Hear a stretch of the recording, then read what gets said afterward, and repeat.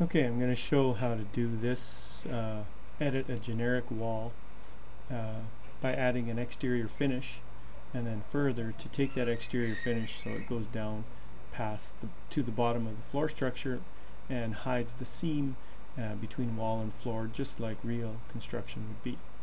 So to start, turn off the line weight so we can see what's happening. So right now you can see that there would be a seam between floor and wall. I'm going to highlight that wall, and I'm going to edit this wall. And just to be quick, I'm going to leave it as a generic 6, but I'm going to, because I'm making changes to it, I don't want to edit the original. I'm going to say duplicate, and it'll come up with an automatic, typically it numbers it 2, 3, 4, etc. Or you can rename the whole thing. I'm just going to leave it as generic 2 for this instance because I'm just demonstrating. But the key is I give it a unique name. Oh, already in use, so sorry, generic 3, 6" 3, I'll use that one. It's okay to that. And now I'm going to edit it. Now you'll see I have the preview box open. When I go to edit this, it shows what the wall is made up of. And I'm going to open up the preview box so we can see it, and notice we can look at it, see how it looks in plan or in section. Okay. So now I need to add to this an element to this 6" wall. So I'm pick insert.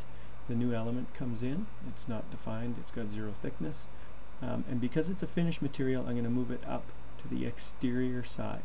See, exterior is written on the top here. So I'll move it up. It's outside the core boundary. All finishes should be outside the core boundary. For example, if you were to add gypsum board as an interior finish, it would go down here as number 5 below the core boundary. So back to our finish, I'm going to give it a material. I couldn't find stucco in here, but I did find one called exterior insulation and finish system. I'm going to use that and say OK. And I'm going to give it a thickness of 1 inch just to represent a finished material, and it's thick enough that I can grab it and edit it. Okay, so I've got an exterior finish, and I've got an interior structure that's 6 inches, and the exterior finish is outside the core boundary. So that's it. And if we look, if we zoom in on this, you can see we've added that. If I highlight structure, that shows the structure. If I highlight the exterior finish, it gets highlighted. Now, it doesn't matter which thing is highlighted here. And if we go now and read down here, it says modify vertical structure, where we want to be able to modify the structure in section. So I have to go to section preview to see this. Okay. On plan it's not editable. So back to section, zoom in. Oops. And now I'm going to choose modify. By picking modify, it's going to allow me to unlock certain parts of the building. And it's right here. If I zoom in, you can see that I'm highlighting the base of the exterior finish. And right now it's locked. I'm going to unlock it. So that means it's not locked in line with the base of this wall. It means it can move independently. It's as simple as that. This one is still locked. I'll leave it alone. But this one is unlocked. And I'm done. Say OK to that, and as I say OK to this, it's going to replace my wall that I had highlighted with this new edited wall, which you'll see it's just working. There it is. So we replaced a generic 6 wall with this generic 6 number 3 wall, and you can see when I highlight it, click and highlight it, it's got 2 separate moving upward and downward arrows for the exterior finish. So I can click and drag this exterior finish down. But rather than eyeball it, I'm going to show you how to do the, just undo that one command, I'm going to show you how to do it with the align command. Under the modify tab is the align command. Now I've already right clicked and added it to my quick access bar.